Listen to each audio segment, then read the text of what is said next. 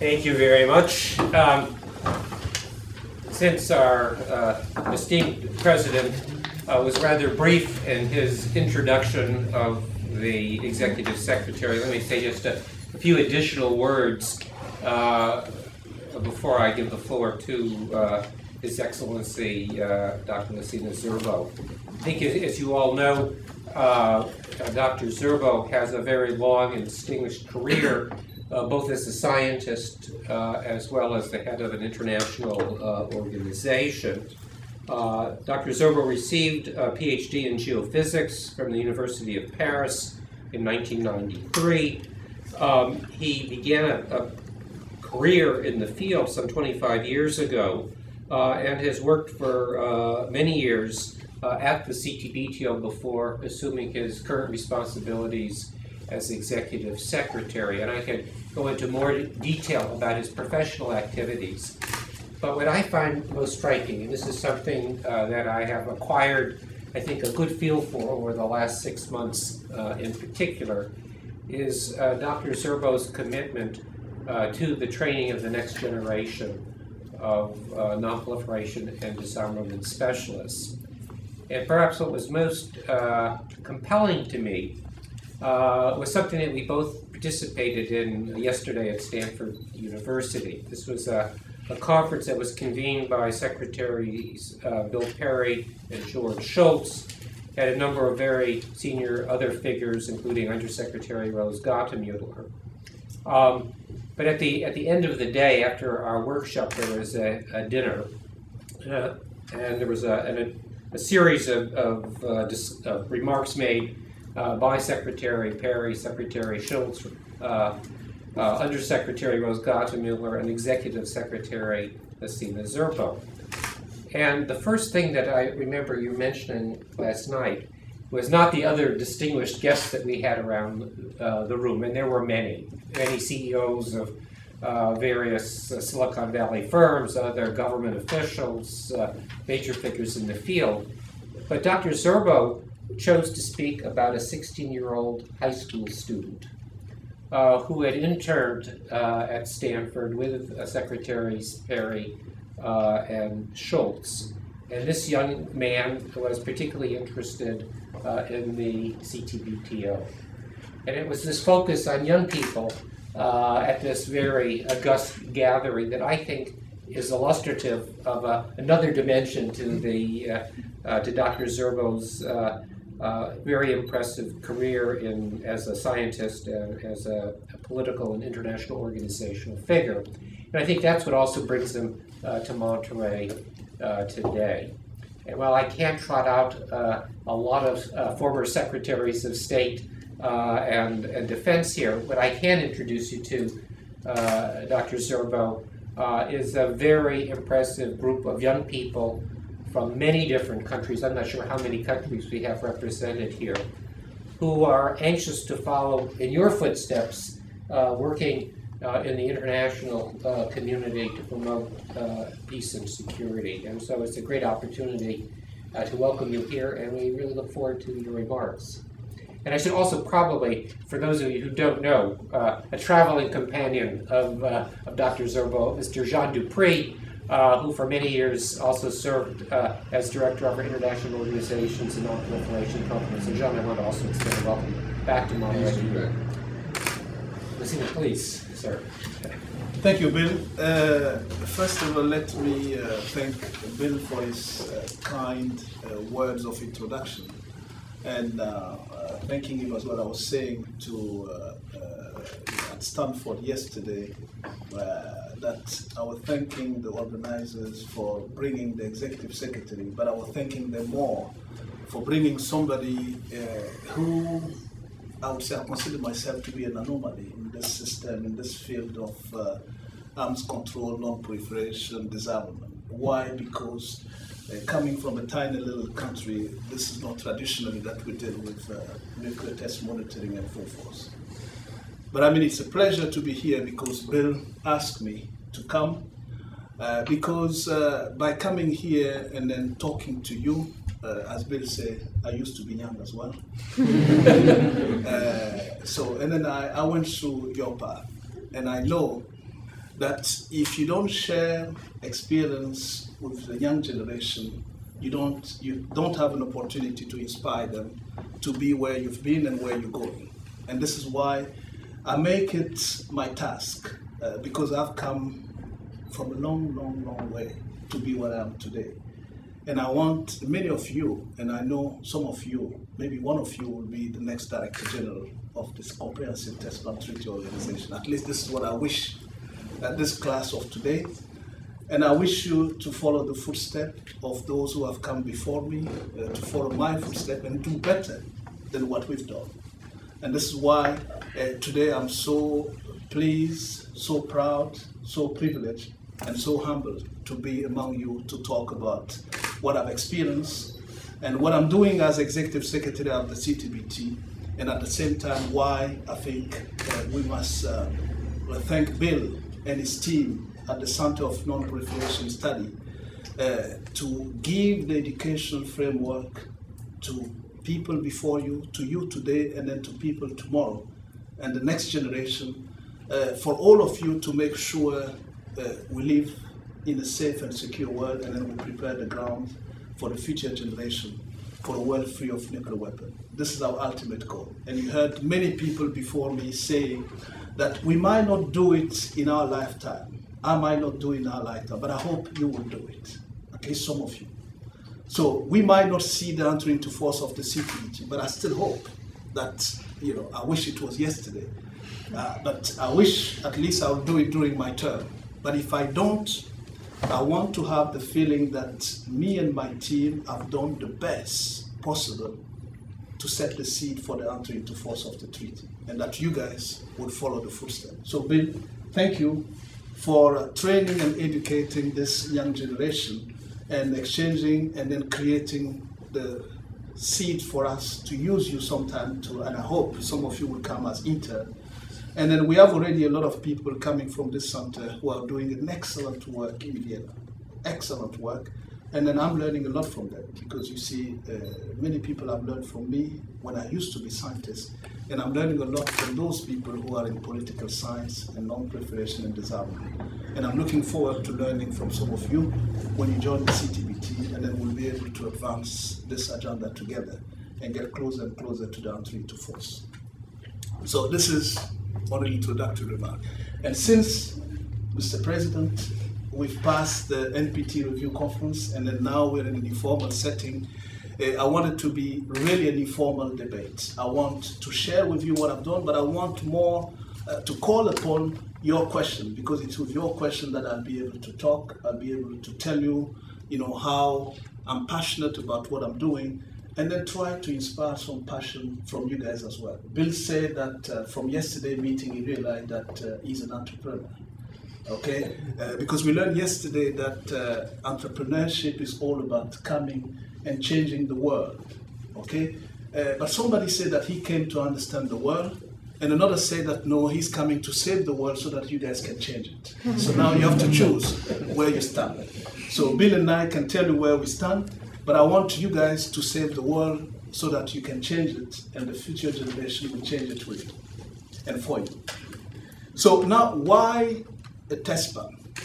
I'm sure you've learned and then gone through many of the literature. A test ban because you've probably heard from, I think it was Bill Clinton, who said this was the longest sought treaty ever in the history of arms control, because this treaty has been discussed and negotiated for so long. It started by, you heard us talking about the partial test ban treaty, and now the comprehensive test ban treaty.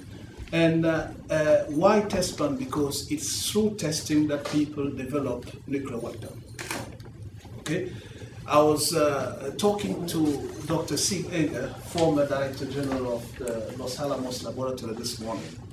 And then, sometimes we're wondering, if I want to make the case for the entry into force of the CTBT or the ratification of the treaty by some of the countries, what should I say? If I come to you and then I say, let's stop or let's ban testing. I mean, very few people know what testing is all about. But if I say, let's make sure no one uses nuclear weapon, then it makes a difference. And that's what Zigeke was telling me this morning. So you see, I'm still learning. Okay? He said this to me this morning, and I found it's probably a better way to approach this thing wherever I go. Why? Because when I'm in Africa, or in the Pacific, or in Latin America, when I say I'm the executive secretary of the Comprehensive Test Ban Treaty Organization, first of all, the word CTBT is too complicated. And Mr. Chairman, you'll agree with me that if you had a shorter acronym, it would have been better. But anyway, since we are in, let me say that when people ask me, they say, okay, why aren't you in agriculture? Which I would say would have been the traditional field where people from my part of the world will do an expertise on and then try to move on. But you say, when you do agriculture,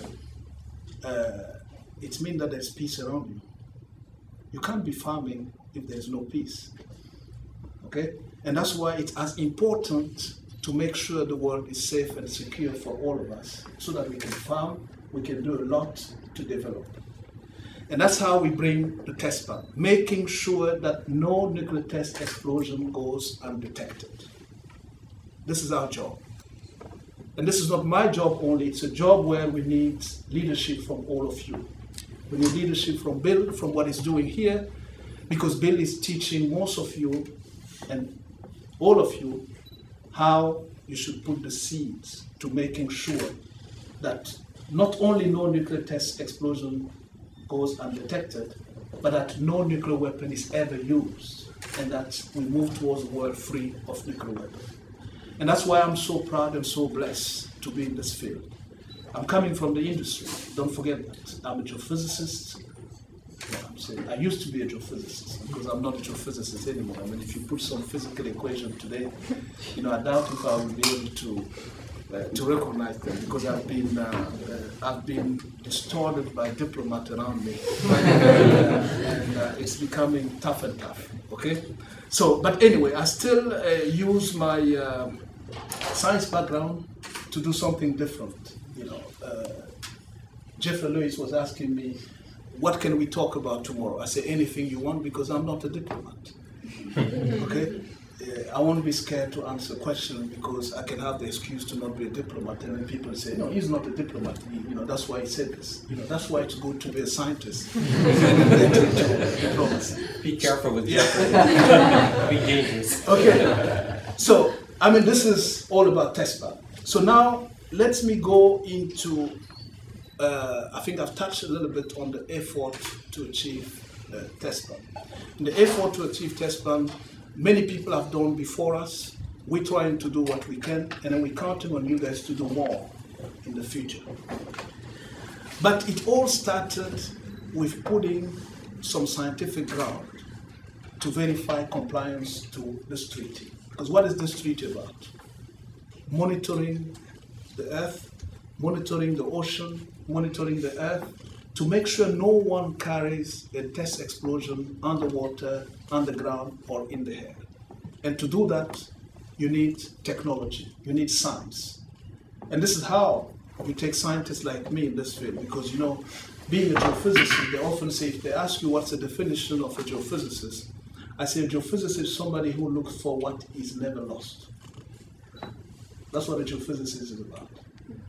But if you look at on-site inspection, we have one coming in Jordan. One journalist asked me in Jordan, will you carry an explosion, a nuclear explosion, and then search for it? Of course, that's not what we're doing. What we do and what we'll be doing is to look for potential evidence of an explosion. It could be cavity, it could be fracture, geological fracture. It's to look for structures that are similar to the evidence of an underground explosion. And this is why we're using geophysical techniques. And this is what the monitoring technology that we use are all about. But this I'm talking about on site, but we're doing remotely.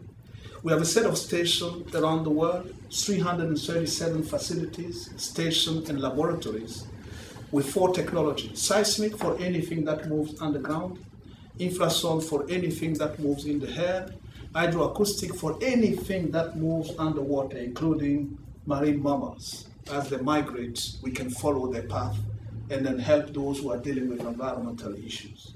We do all this. And radionuclide has a smoking gun. The smoking gun is the thing, the sniff that will give us the nuclear nature of an event. But here comes the trick. We talk about the nuclear nature of an event by radionuclide isotope. Then diplomats tell us you shouldn't say if the event is a nuclear explosion. You should just say it's an event. You give the specs, location, depth, magnitude, whatever you name it. And then you say, by the way, we found a sniff somewhere. And then by atmospheric transport modeling, we think it can be correlated to the event. But you just don't say that 1 + 1 = 2, because some will say = 3. Okay? In diplomacy, okay? So this is basically what we do. So diplomats have put this treaty in a way where our job is to provide you, state signatories, all the technical specs for you to make up your mind and make your own decision. And that leads me to a point. I'm talking about 183 countries that have signed the treaty.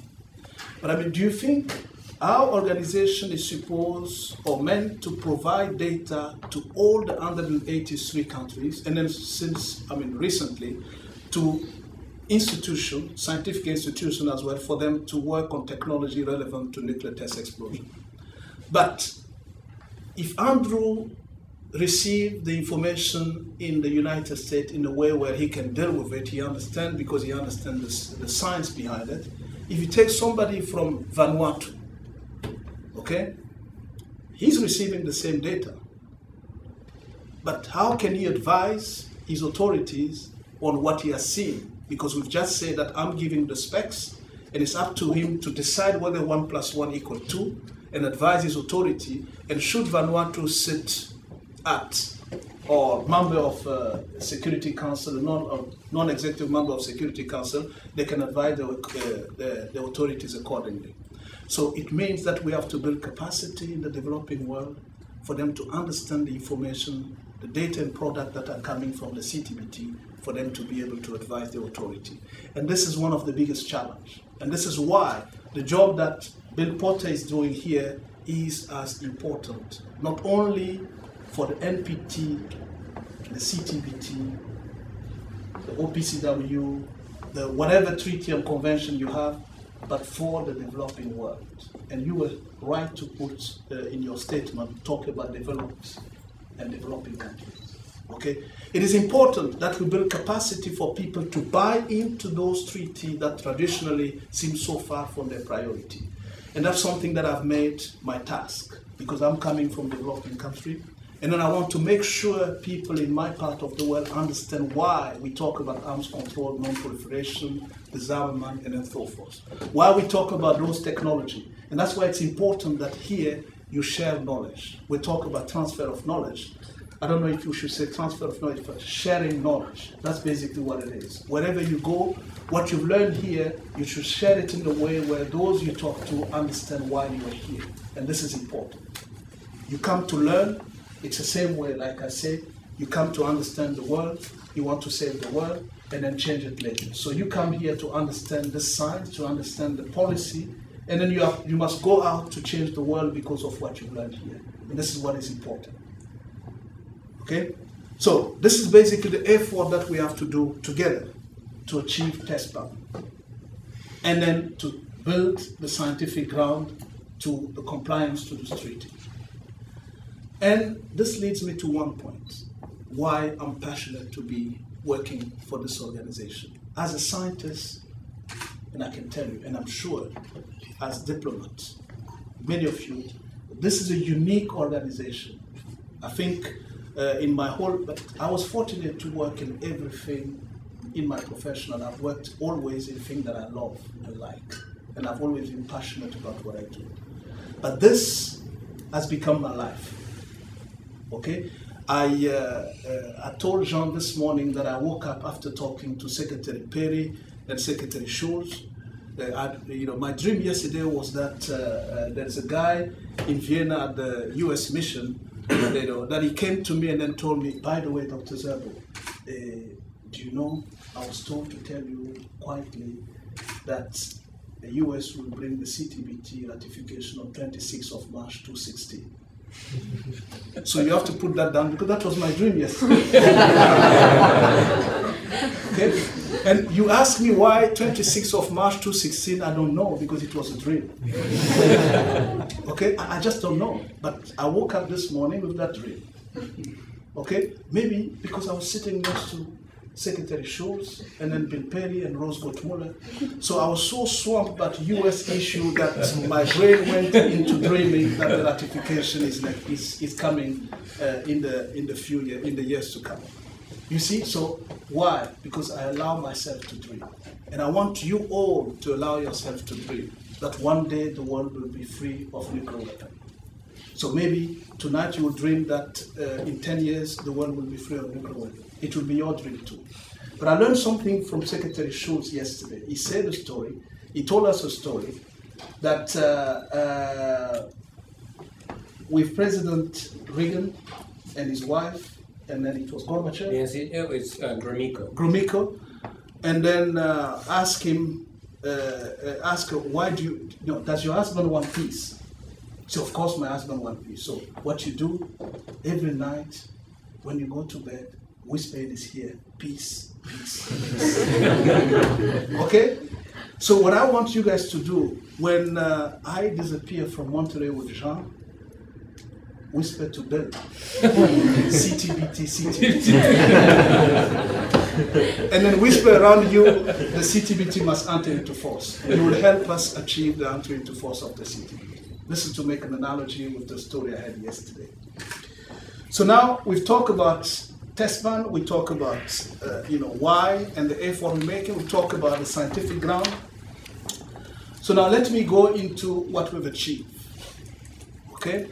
And talk about what we achieved. I was a little bit perplexed when Jean managed to get a title of my talk yesterday, which was a success story in the verification or something like that. Okay? And nuclear weapon testing. Nuclear weapon testing. So I said to myself, can you imagine somebody walking from Burkina Faso to come and talk about success story in the Silicon Valley? People will see, what is this crazy man talking about success story in the Silicon Valley? Because there they have so many success stories. But the CTBT is a real success story in the field of arms control. And I'm going to tell you why. Why? Because your predecessors at this Center of Non-Proliferation Studies who are in Vienna, you can talk to them. I think one of the former presidents is Keegan. If you tell Keegan, I understand Keegan, he could have gone somewhere else, but he wants to be at the CTBT because this is the place to be. It's the place to be because can you imagine if we achieve entry into force, Keegan will be able to sit and then tell his children and grandchildren, I've done something in my life. I've helped the world to be safe and secure. So we built in this international framework, an international monitoring system, an international data center, an on-site inspection capability that we will foster again during the Jordan exercise to make sure that we have this deterrent that stops people from testing. Since 1996, after thousands of tests in the past, since the CTBT was put for signature, in this 21st century, we only have the DPRK to have carried tests. But we picked all those three tests. And sometimes people tell me, oh, but they've announced it anyway. But the reality is, whether they did or whether they didn't, we will still see it. Because today, this international monitoring system and its detection threshold is far lower. When I say low, it means it detects better than what was anticipated by the expert when they negotiated with CTBT and the technological infrastructure to support it. So we've built now 90% of this infrastructure. We're so proud of it. It's $1 billion investment. When I say $1 billion investment, for somebody coming from the industry, when you invest, you want to return in investment. The return is what? The return is not only the goal that we want to achieve, which is entry into force, is what you get out of CTBT. And yesterday we talked about something. We shouldn't talk about why one of the 8 countries they should ratify. We should talk about why they're not ratifying, to talk about the benefit of the CTBT, what you get out of it. By having a CTBT and by having an international monitoring system, an international data center that processes, analyzes, and distributes data to all the state signatories, and having an on-site inspection capability to form that strong deterrent, we're helping to make our world safe and secure. But not only this, what we're doing as well, we're making sure that the world doesn't return to this arms race during the Cold War, so that people can resume testing and make life difficult for all of us. And this is why it's important to have this treaty into force. And when we talk about having it into force, one can argue that some of the major players in this field have their own national technical means. Of course, they have their own national technical means. But you can have your own. But how do you get the international legitimacy? You can decide on your own that you found something. But I mean, people can still say, why? You talk about yourself, we want to see. But the only institution that will give you that legitimacy is a treaty framework like the CTBT. And that's why it's important. So it's a CTBT, it's international monitoring system combined with the national technical means of all the states that have one, that can serve that strong deterrent, making sure that no nuclear test explosion goes undetected. And this is what we should sell. This is if we talk about our mandate. Now, if I go into some of the spin-offs of the technology that we're using, we talk about what we call our civil and scientific application. You've heard we had an agreement with UNESCO IOC to help institutions dealing with tsunami warning. And this is what we've been doing since 2008, 2009. Making sure that the reliable data that we have from all set of seismic infrastructure is made available to international institutions for them to deal with their warning system.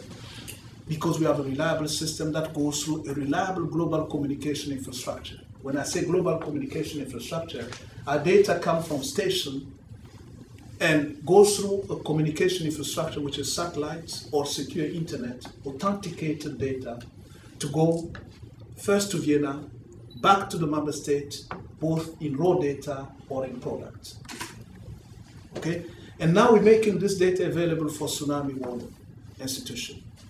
But beyond that, Fukushima, I mentioned it in my statement during your NPT review conference, and tsunami, Fukushima. When Fukushima happened, it's only then that people realized that our seismic network was able to detect the earthquake. The hydroacoustic together with the seismic was able to detect the tsunami. The infrasound, the explosion of the nuclear power plant, and the radionuclide, the dispersion, the only institution to follow the dispersion of radioisotope globally. And within 2 weeks, we're able to see that isotope move from the northern hemisphere to the southern one, which is unusual, knowing the circulation of wind around the equator. So those are the information that we give to the international community. And this is what we should sell, especially to the developing world. Those who don't see this as their priority, they should see value in the data, the technology, and the information that we provide. And this is what we should share. And this is what we should sell. And I want you to take that as well in the course that you have here with Bill Porter in terms of disarmament. When you go and talk about disarmament non-proliferation, and when you go to the developing country, tell them that you talk about peace, you talk about security, but you care about development. And it's important. Then they will listen to you. Okay, so now we talk about the progress of the system, where we are. But if you build a system, you've progressed, you're proud of your system, what should you do? You have to maintain it. So we operate a system, we maintain and sustain. This is the biggest challenge of this organization.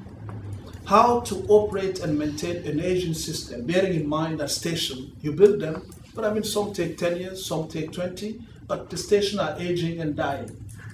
But the budget of the organization is not increasing.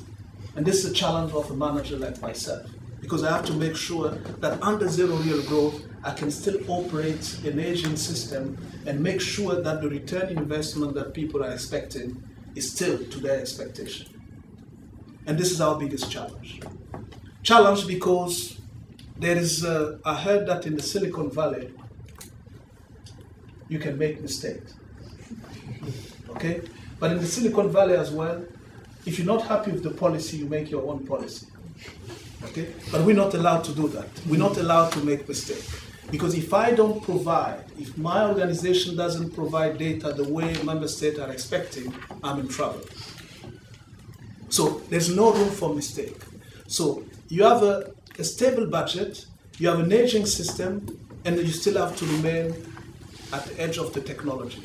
And this is why we've developed what we call our science and technology set of conferences, to stop from thinking within the box and exchange with the scientific community, exchange with the policymakers, exchange with the young generation, exchange with you all, to see how together we can have a cost-effective verification regime that serves the international community. We must open ourselves to the rest of the world. We must open ourselves to new ideas that are coming from you all, from people like yourself. Because we can sit and be proud of what we've built. But I mean, you can only be proud and think that you are unique. But there might be aspects of what you think is unique that people can bring room for improvement. And this is what we should look for. And this is what we're doing in our science and technology processes. So I invite some of you to join us in June 2015 to participate in Vienna to our 2015 Science and Technology Conference, because the first 2 days are mainly on policy, science, and diplomacy. This is what it's all about, where you fit and where you will be working in your field.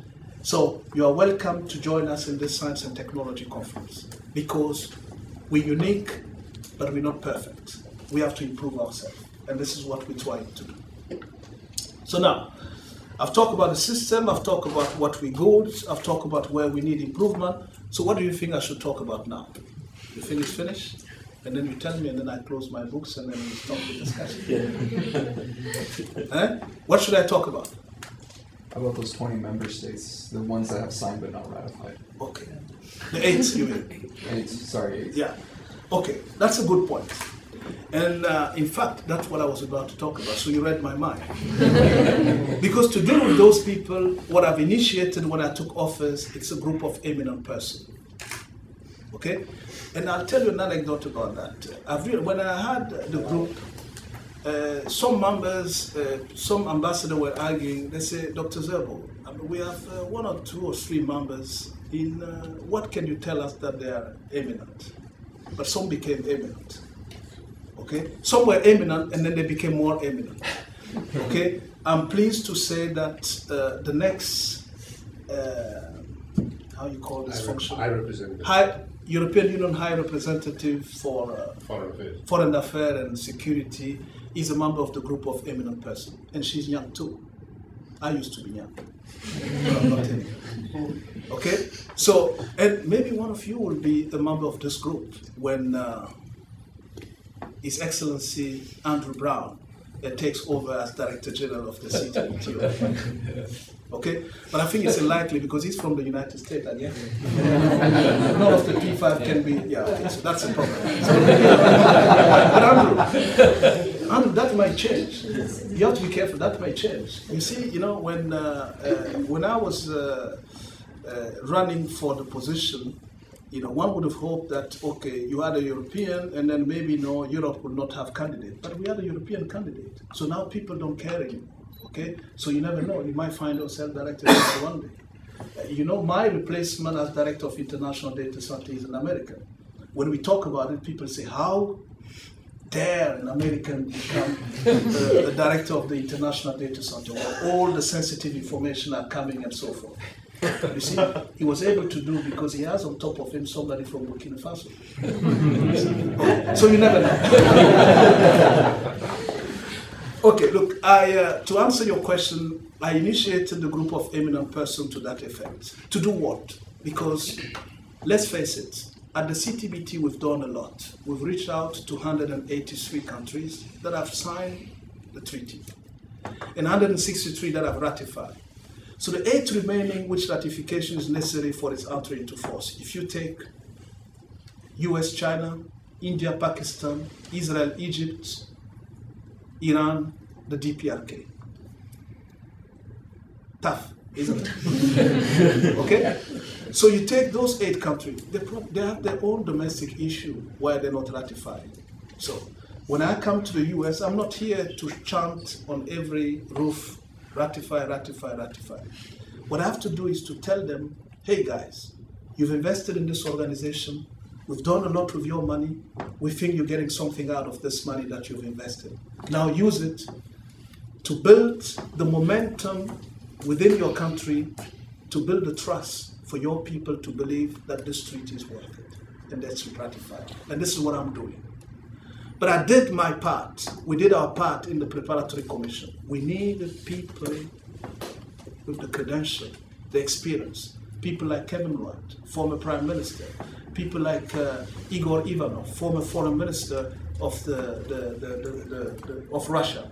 We need those guys to be able to talk about the relevance of the CTBT, whatever they are.